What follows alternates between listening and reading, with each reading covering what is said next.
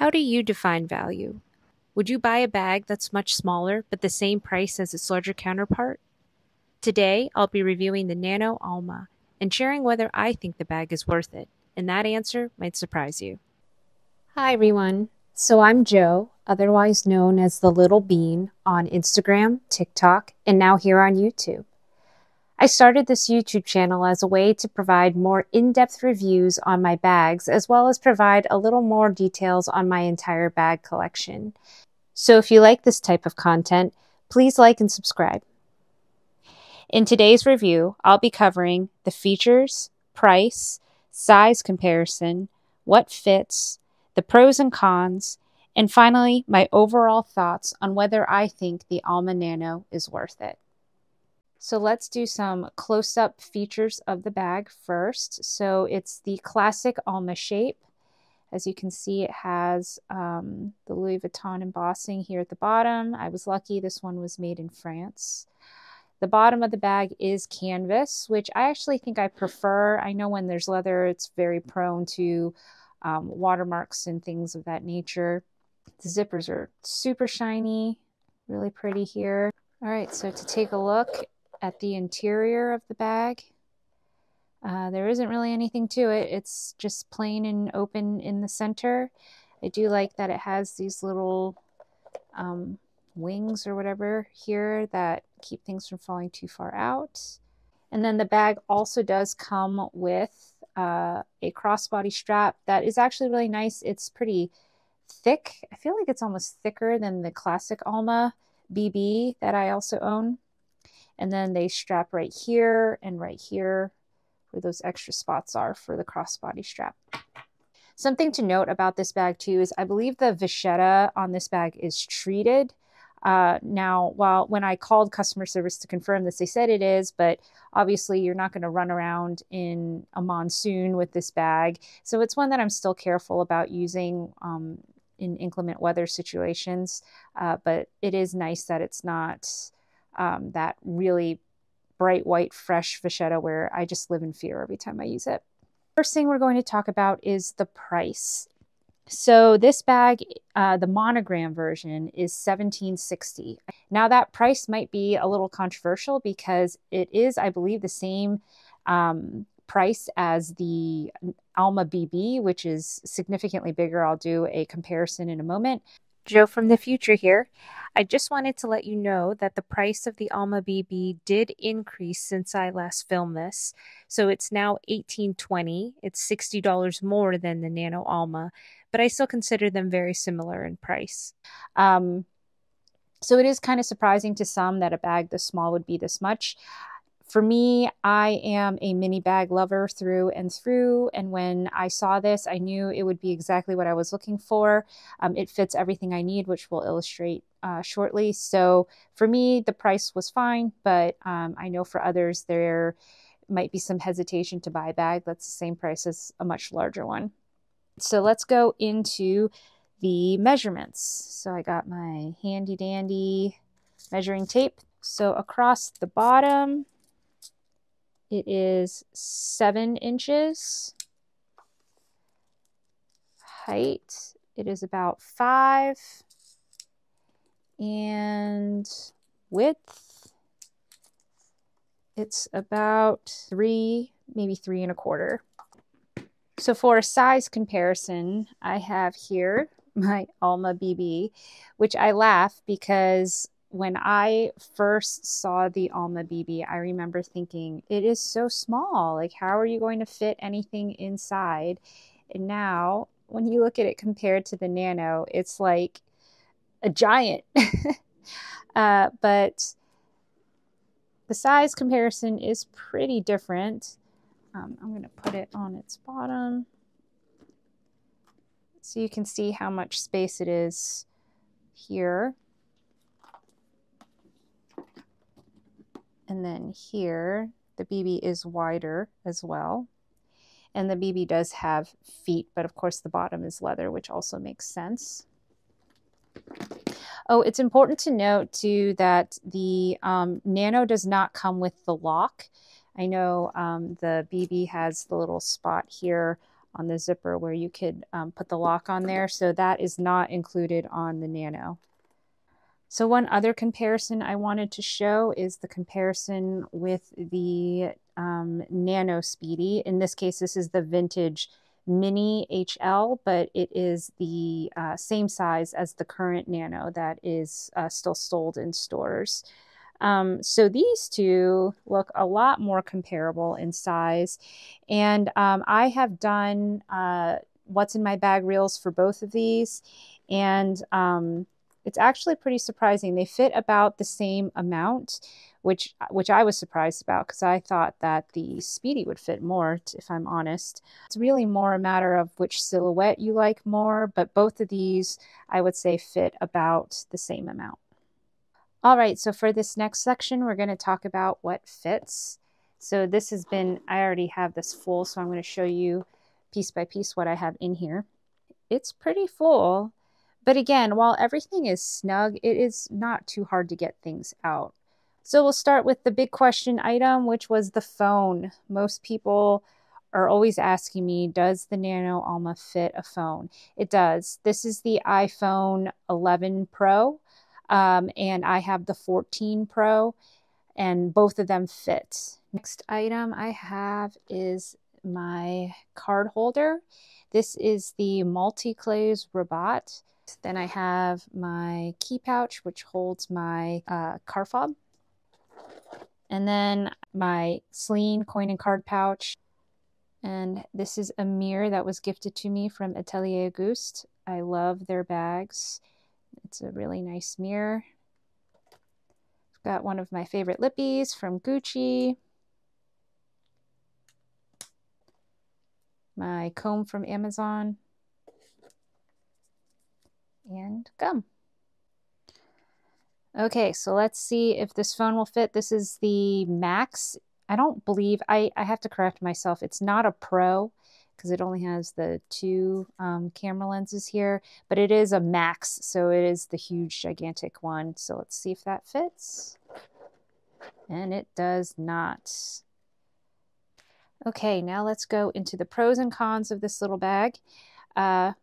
Just want to show my little bag charm as well before we start. This is from Dress Up Your Purse, and it just matches so well. So I love carrying it with this little charm on there.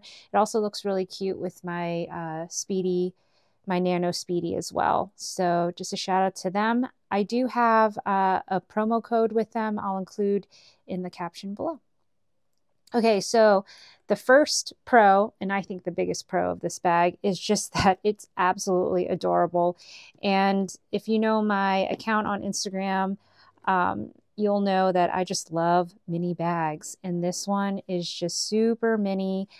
Clearly, it can fit more than it looks, as I showed in not only my What's in My Bag reel, but just now in this video. So for me, it fits everything that I need. I know I've said this before, but I don't actually carry everything that I show in my What's in My Bag reels. Even in what I just showed in this video, I don't actually carry all of those items.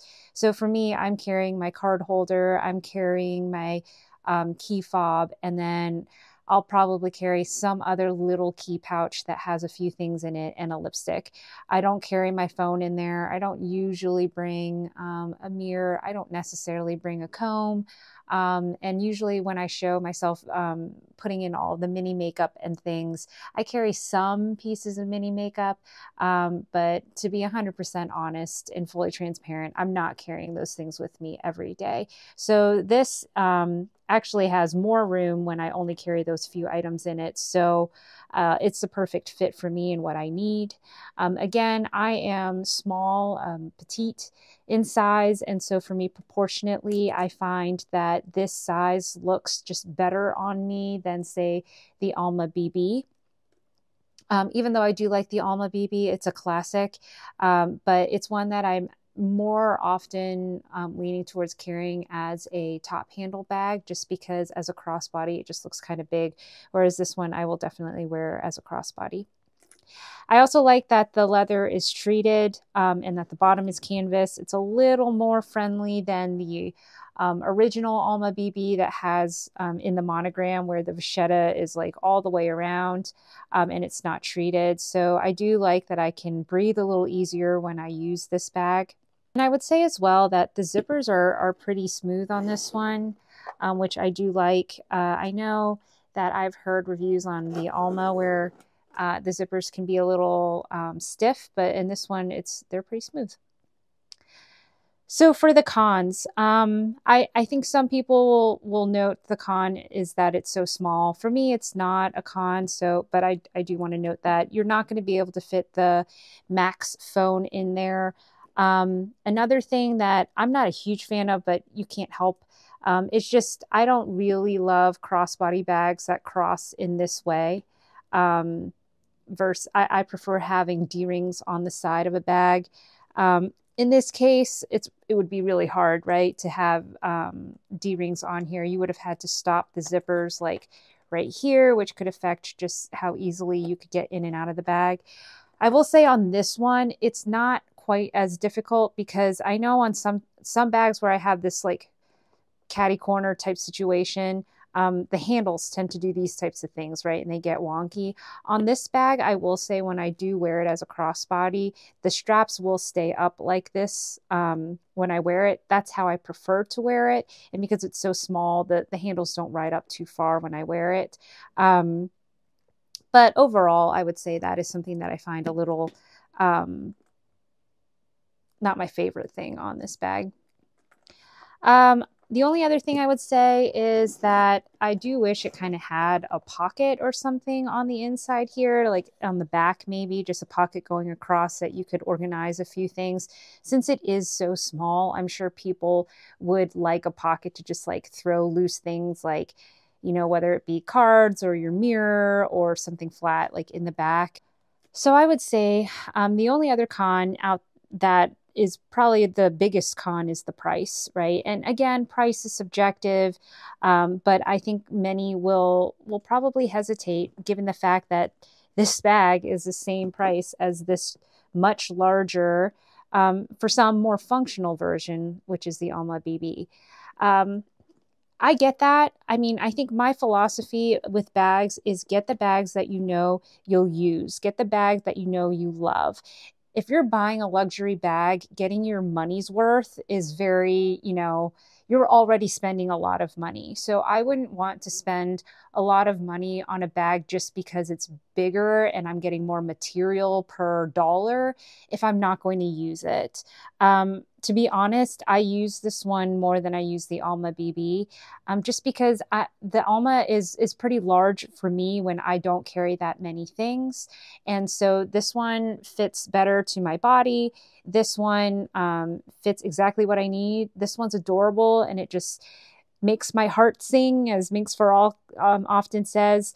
And so I have no regrets about buying this one. I know from a price standpoint, it might cause people to question, but for me, I think that I have no regrets and that I'm really happy to have this cutie in my collection. So on that note, would I recommend this bag? Is she worth it? For me, she is worth it for all the reasons that I already said. I just think she's adorable. She fits enough that she is functional, especially with my phone. I think if it didn't fit my phone, I probably wouldn't have purchased because there are times where you just don't want to have your phone in your hand. And I know I have a lot of super tiny micro bags and people are always asking me where I put my phone. I have a lot of those bags. I do use them, but sure, if I have a preference, I want my phone to fit. And so for this price, and given again that it's the same price as the Alma BB, the fact that it fits my phone was enough to keep me saying that it was worth it. So I would recommend it for sure for small bag lovers. I wouldn't recommend this for everyone because I think it will bother people that it's pretty high in price for the size of bag you're getting. So it's all about, you know, what you like and what you prefer. But for me, I would definitely recommend it. It is well made. It does have all of the features that the Alma BB has, except for just the size. And so for me, if you are like me and you like mini bags, I definitely recommend it. So those are my thoughts on this bag. Thank you so much for listening and watching. Please like and subscribe if you liked this video. And please share in your comments below. I want to know your thoughts. Would you buy a smaller bag that is the same price as a larger one? I just want to get other people's opinions on this as well and start a conversation in that way. Also, let me know any feedback on these videos. Again, I'm still pretty new at posting these types of content, and I want to make sure that the information is helpful for you. So just let me know what you think. I'm always up for any feedback. And again, thank you for watching. Have a good one. Bye.